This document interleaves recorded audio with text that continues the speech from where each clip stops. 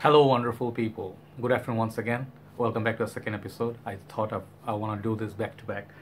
Today, in this episode, I'm going to be doing a fragrance house called CoSTUME National, and this is perhaps my third review from this house. I have done Soul and from this house.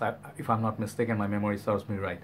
So my dear brother Ifran Bhai was kind enough to provide me with a sample here. This is like a decant that he made for me, and it's kind of like a light green juice. So the fragrance, it's something I think new release perhaps, and let me check. I have the no, this is not a new release, but the fragrance actually is one of the lesser talked about ones. So it's called Cyber Garden. There you go. There is the bottle there, and the notes breakdown, I'm going to refer to them in a while. So very nice bottle, nice looking bottle, and this I believe is a niche house if I'm not mistaken. The fragrance CoSTUME National, they have quite nice smelling ones. I tried the ones I tried, I really liked. Soul is my favorite so far. Let me see how this one goes. So this fragrance, it's kind of like herbal, not herbal, more green, fresh, and kind of like a strange kind of perfume. And I'll tell you, let me spray this. I'll show you the bottle once again, and you can actually check out by googling the image. So here you go. Okay, think got enough there already. The sprayer, because I'm spraying from left hand, I actually have a dislocated finger, so this one is kind of crooked, so I don't have much strength in this one. So yeah, let me try that. Let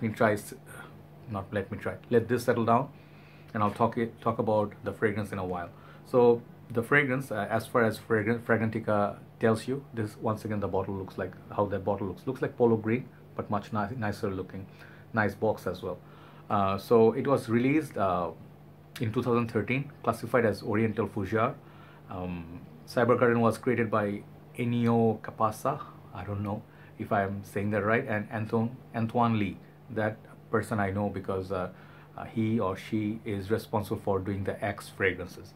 And top notes are bergamot, grapefruit, pink pepper, and green notes. Middle notes are vanille. I don't know how do you say this word, but pretty much geranium, saffron, and violet leaves. Base notes are vetiver, patchouli, opoponax, and labdanum and moss. So basically, yeah, if you see the nose breakdown here, this is the vanille. I don't know how you say that. I think it's kind of like the smell. I have one fragrance that has that note, and I'm familiar with it. So what you get from spraying this for the first time, I'm sorry I cannot show you the bottle because I have only this. It's a very different, I really like it. Ifran Bhai said he really likes the fragrance and he wanted me to look at it since this is not reviewed that much. So I really like it. If you like green fragrance, kind of aromatic, kind of like poison ivy sort of smell, kind of like a smell of jungle. If you want to smell something green yet sweet, kind of floral, think of something in line with not decadence only, but there's another fragrance I cannot remember at this point that was also very green, exotic kind of a fragrance. So basically this is a green aromatic, as they say fougère, but I think the fragrance is just beautiful green kind of a fragrance, and very unique in a way. Okay, I did not smell anything like it. I cannot like really pinpoint or compare this with something else that I have in my collection or I sniffed before. Very nice fragrance, very nice, very green, watery, little bit citrus, but the dry down, that's the most interesting thing, that vanille, not vanille, I think vinyl, V-I-N-Y-L, that note I smelled before, and that was this perfume, Playboy New York. Do not get turned off by this perfume comparison, because this one has that brand new car seat, fabric seats, you know, if you have synthetic fabric seats, when you are delivered a car, like, you know, it doesn't have a leather interior, it has more like a, you know, those seats, but more synthetic ones, you know, like the maybe it's like kind of rough and then waterproof. Those seats, if you smell brand new, that's the smell you're gonna get from this perfume as well. So it's kind of like those records, you know, the labels that you put, I think brand new, kind of like, what is this actually, like something plasticky, at the same time it's something like the substance, it has that distinctive smell.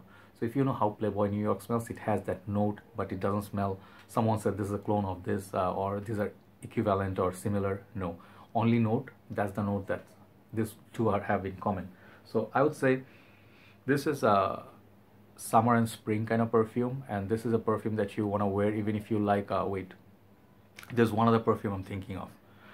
This reminds me of I think one of the Bond number 9, New York, or I think it was the green one. Wait, Bond number 9, that is similar to this one, Ultraviolet Man. Wait, sorry, I did not bring this here first.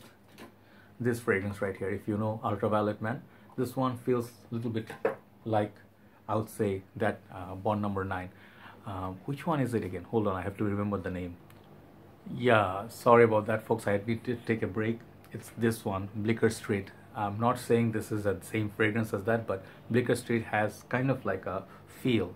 If you like the fruity aspect, it has a little bit of the green, fruity, exotic feel that I get from this perfume, particular perfume. Okay, so it's pretty nice. I mean, it's not for gonna be liked by everybody. It has this own thing going on. It's not trying to like copy someone, or didn't try to do something in line with something popular.